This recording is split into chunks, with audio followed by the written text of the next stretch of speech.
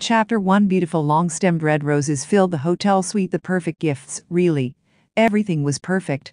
There might be a luckier man somewhere on the planet, David Brand thought as he wrapped his arms around Melanie, his new bride. Somewhere in Yemen, maybe some Allah-praising farmer with a second goat. But certainly not in all of San Francisco. The couple looked out from the living room of the Grand Hyatt's Mandarin suite.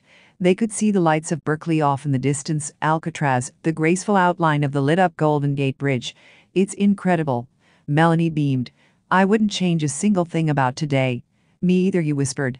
Well, maybe I wouldn't have invited my parents. They both laughed. Only moments before, they had bid farewell to the last of the 300 guests in the hotel's ballroom. The wedding was finally over.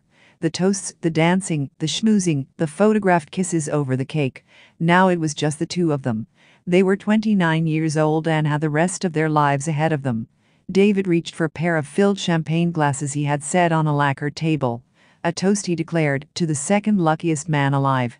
The second? She said, and smiled in pretended shock. Who's the first?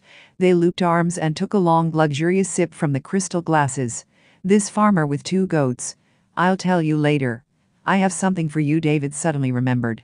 He had already given her the perfect 5-carat diamond on her finger, which he knew she wore only to please his folks. He went to his tuxedo jacket, which was draped over a high-back chair, and returned with a jewelry box from Bulgari. No, David, Melanie protested. You're my gift. Open it anyway, he said to her. This you like. She lifted the top. Inside a suede pouch was a set of earrings, large silver rings around a pair of whimsical moons made from diamonds. They're how I think of you, he said. Melanie held the moons against the lobes of her ears. They were perfect, and so was she. It's you who pulls my tides, David murmured. They kissed, and he unfastened the zipper of her dress, letting the neckline fall just below her shoulders.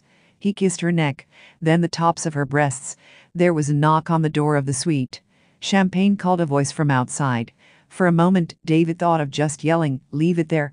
All evening, he had longed to peel away the dress from his wife's soft white shoulders. Oh, go get it, Melanie whispered, dangling the earrings in front of his eyes. I'll put these on. She wiggled out of his grasp, backing toward the Mandarin's master bathroom, a smile in her liquid brown eyes.